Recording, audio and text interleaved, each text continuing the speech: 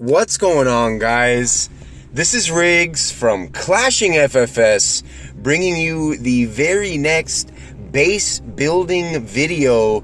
And like you guys probably already saw in the thumbnail, the base you're looking at right here took 5 defenses in a recent war that we had against Reddit Omega. And I want to give a big shout out to Lobs over in Reddit Omega for allowing me to use this base and show it. And we'll be showing all 5 replays of the defenses from that war. So big shout out to all the guys and girls over in Reddit Omega. They are definitely the real deal. So this obviously wasn't my base. I did not design this base.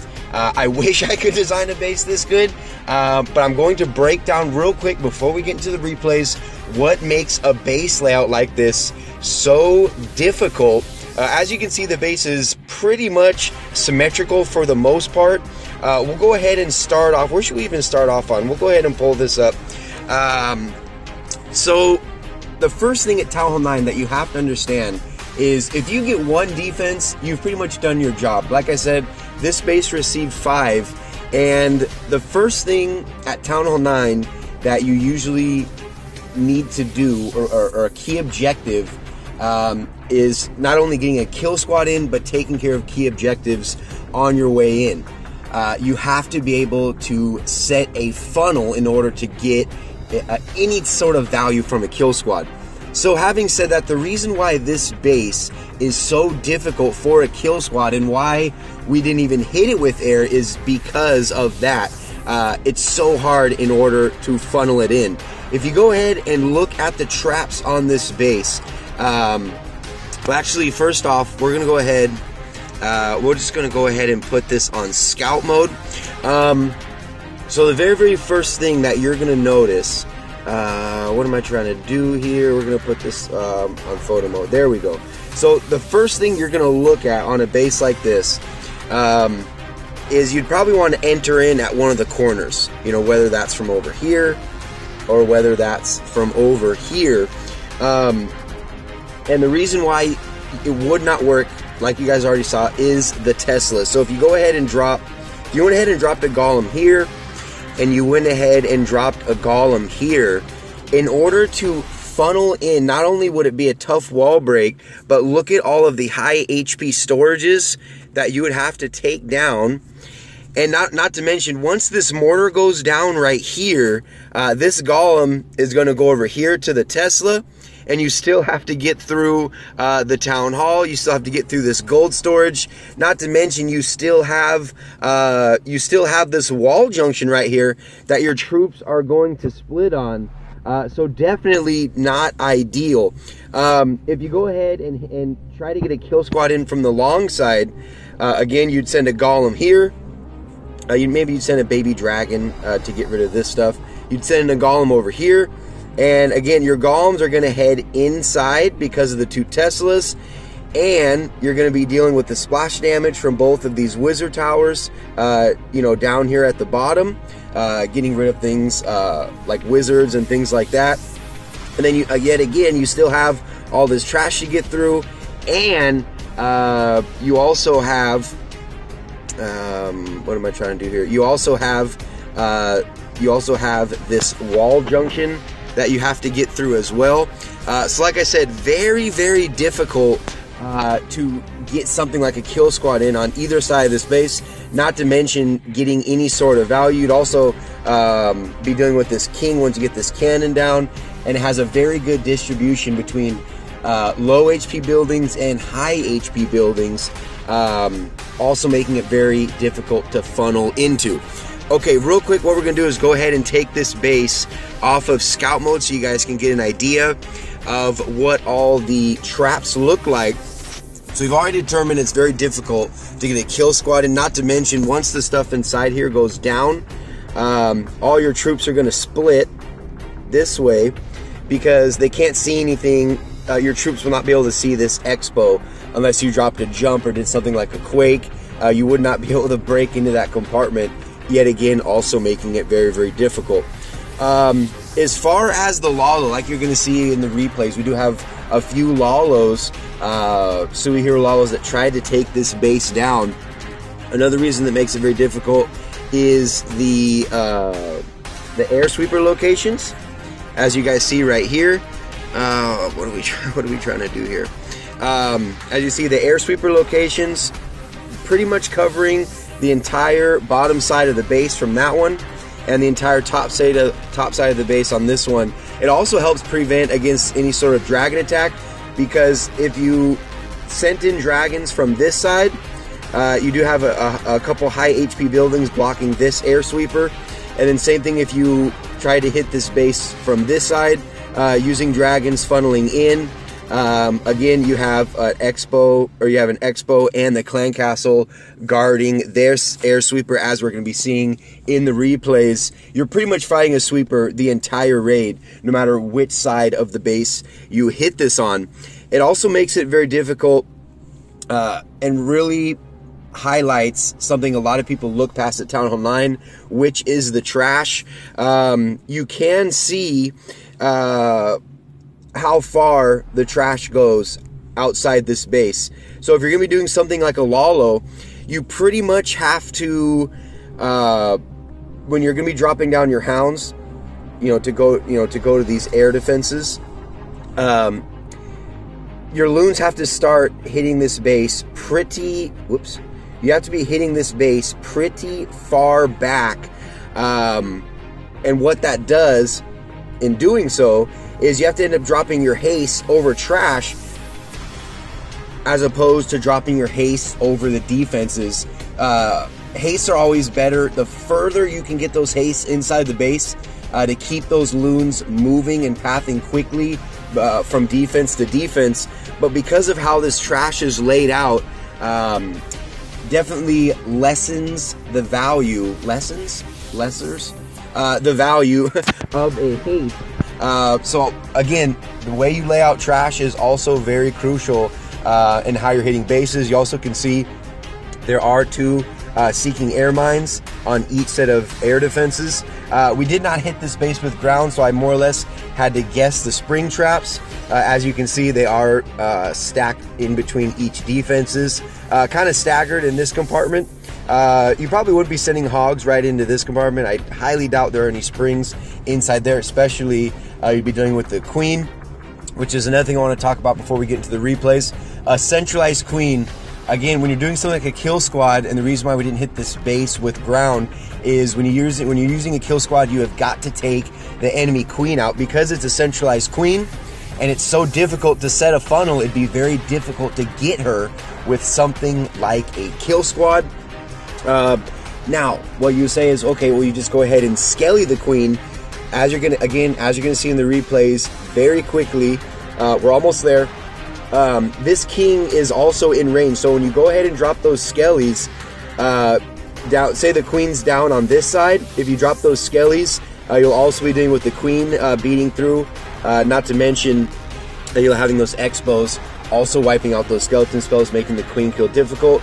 Outside of range of the king, if the queen went ahead and hopped over these walls and you tried to drop the skellies on her, now you're dealing with a bomb tower, also helping destroy those skellies, making the queen kill that much more difficult. But that's pretty much the base layout. A very, very tricky, very strong base. Huge shout out to Lobes again for letting me use this. This was from our Reddit Omega War. So without further ado, guys, let's go ahead and check out the 5 defenses this base took.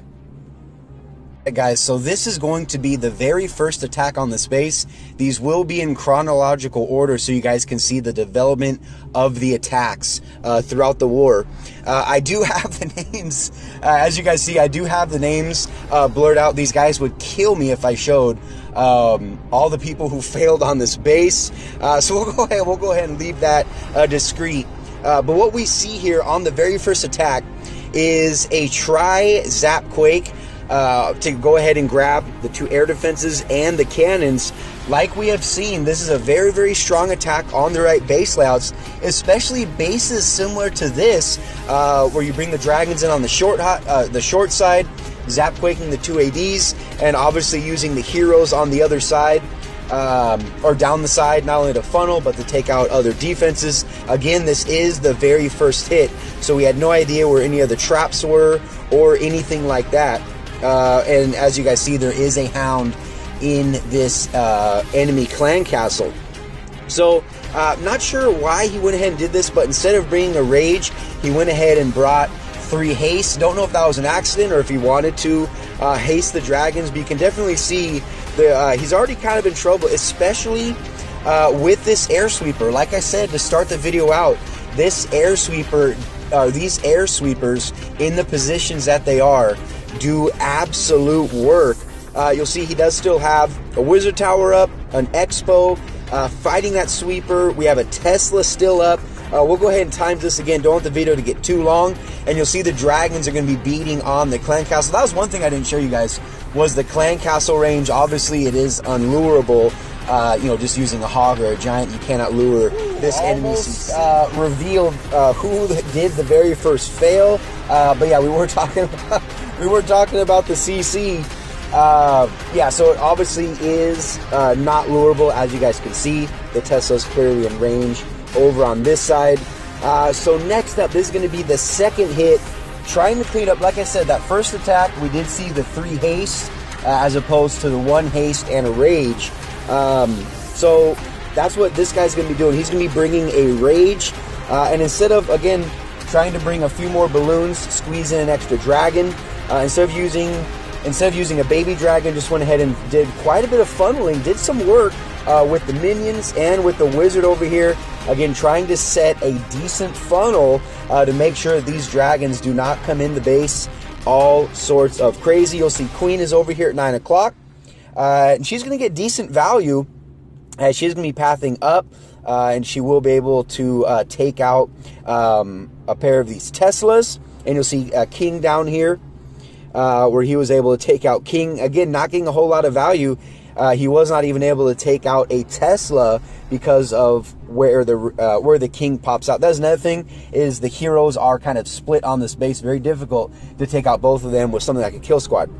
Okay, so now we have the drags entering on the other side of the base. Went ahead and funneled, obviously, on the upper left and the bottom of the base. That's where the funnels were set. Dragons all clearly going in, and right out of the gate, you have the sweeper going to be blowing these dragons back. And also notice that both of these sweepers, depending what side you're attacking this base on, there is a high HP building in front of them. That being the expos. Very, very interesting. And the clan castle over on the other side. And you already see that the dragons are already kind of splitting up. Again, because of the Teslas over here. So dragons are already wandering. Not ideal. You need dragons to stay inside the base. And you'll see over here, we did do that Lalo over here at 3 o'clock. Clearly was not able to get all of those loons in. This is obviously going to end in a fail. There's way too much up for these troops to handle.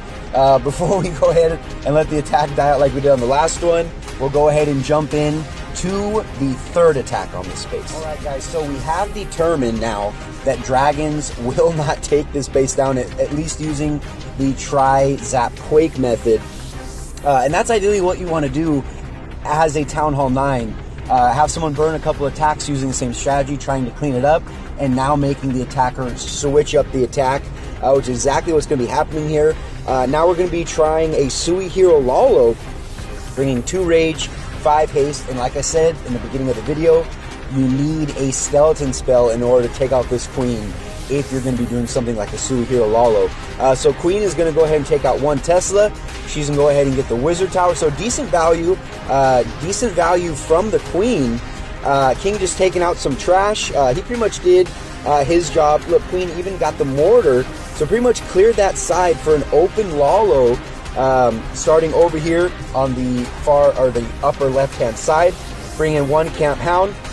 There goes 1 Sam, taking a huge chunk of health out of that Lava Hound, hastening these balloons. And like I said, you have to drop these haste pretty much over trash as opposed to over the defenses because of how the trash in the base is laid out.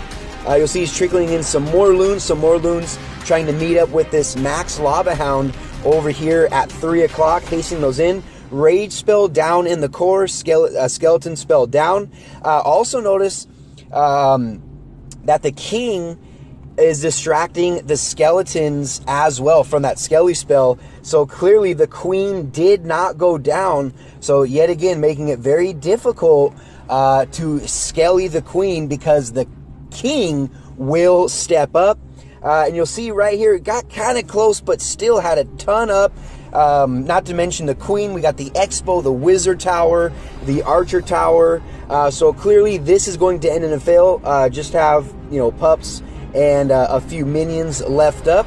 So that was the third defense so far for Lobs.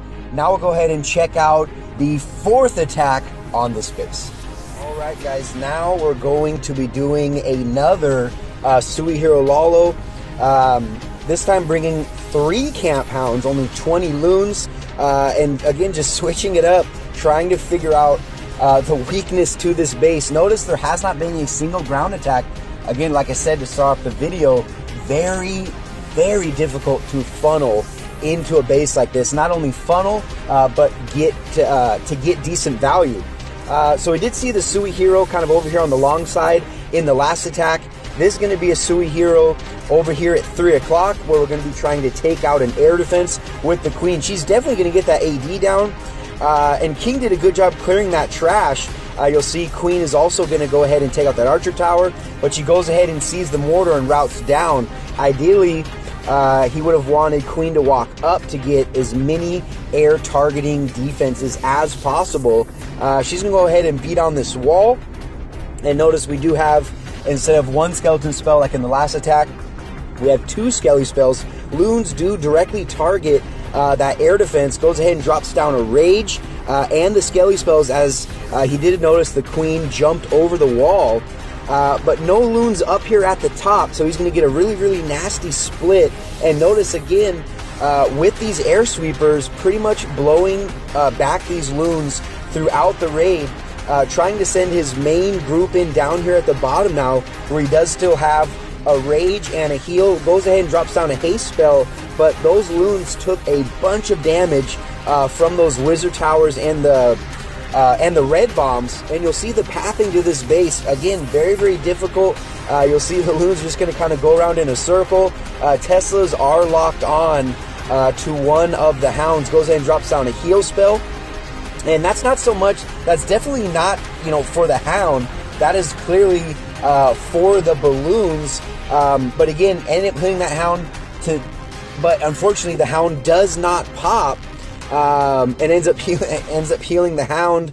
And again, with all of these balloons clumped up and not a whole bunch of cleanup, had to invest quite a bit in the funnel. These minions are not going to get it done. As you guys see, we only have 33 seconds left in the attack. This is going to end, however, in a 98%, but a fail nevertheless. Now we'll go ahead and check out the 5th defense on this base from this war. Alright guys, this is going to be the 5th and final replay, the 5th and final defense from Lobs. And again, definitely trying to clean up the previous attack, as we did see that it did end in a 98%, so close. But again, if you guys haven't got the idea, very, very difficult base, and in order to take it down, you definitely have to not only have brilliant execution, you definitely at the end of the day, you have to know what you're doing in order to take out a base like this. And it's so funny because a lot of people say how easy Town Hall 9 is, how Town Hall 9 is ripped, yet we're still seeing bases getting 3, 4, and in the rare occasion 5 defenses of war. Still has a pretty decent balance, in my humble opinion. So you'll see the heroes pretty much went the exact same way. You'll do see that the queen is going to go ahead and die. He did not pop the ability because he didn't want that hound to pop. You'll see right here, again, starting off exactly the same, that hound eating it so fast on those 2 seeking air mines. Loons do directly target that air defense, dropping down 1 skeleton spell, since we do know that that queen does hop over the wall. And again, starting both hounds to sweep across the base from right to left. Forgot what the sides were. From right to left, and you still see a nasty split between those Teslas. You'll see this haste spell, but again, because there's no hound tanking those wizard towers, those balloons lose a lot of health, bringing in another clump over here on this archer tower, followed up by another haste. But with only one loon left, and again with these two Teslas, you're going to see it's very, very difficult unless you work very, very fast, a late heal spell. This is obviously going to end in a fail, swagging a rage. Like I said, you have to work fast. The Expo's up. Loon's pretty much getting pushed back by those sweepers, and even the Queen was not taken down by that one skeleton spell. Hopefully you guys enjoyed the video. Like I said, we've been showing a lot of love post-update to Town Hall 10. And now we want to give that much love to Town Hall 9. And I want to give a huge shout out to Lobs and all the guys and girls over in Reddit Omega. It was an awesome, awesome war. The final 115 to 111. Huge shout out to them. And as you guys see, not only do they have difficult Town Hall 9 bases, but they also had very difficult Town Hall 10 bases. Hopefully you guys enjoyed the video. If you did, make sure you like, comment, and subscribe to the channel if you have not already. As always, this is Riggs from Clashing FFS, and I'll see you in the very next video.